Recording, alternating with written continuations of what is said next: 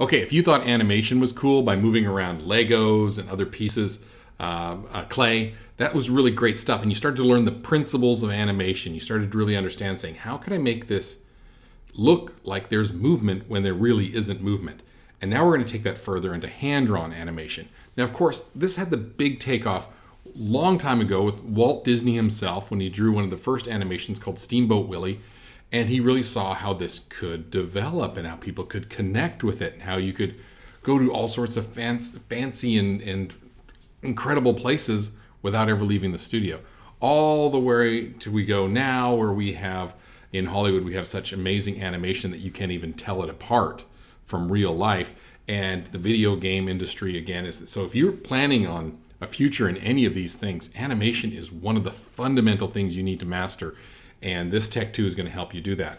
In the next one, Animation 3, we'll get into digital animation. But this one is going to give you the principles. You can't do digital animation without doing hand-drawn animation. And you can't do hand-drawn animation without starting with clay and Lego figures. So this is where it all goes. Now what you're going to do here is you're going to grab a book. There's a couple books that we have. And you're going to make a simple little video. Now remember, animation is, a lot of times, it's geared towards children. So that's a good place to start with the basics. And of course, as you get better, you can refine it to a larger audience.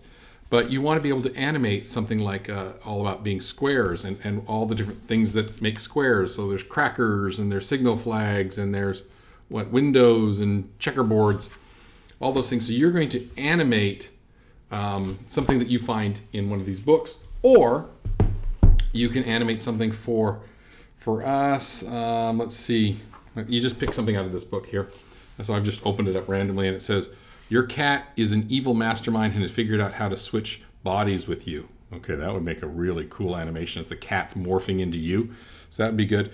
Next one is, what's a good song? If you could taste it, smell it, touch it, and see it, what would it be like? So, yeah, you pick a song and then, yeah, what would it be like if you could taste that song, touch that song, you know, all these weird things. Okay, so anyhow, that is Animation 2.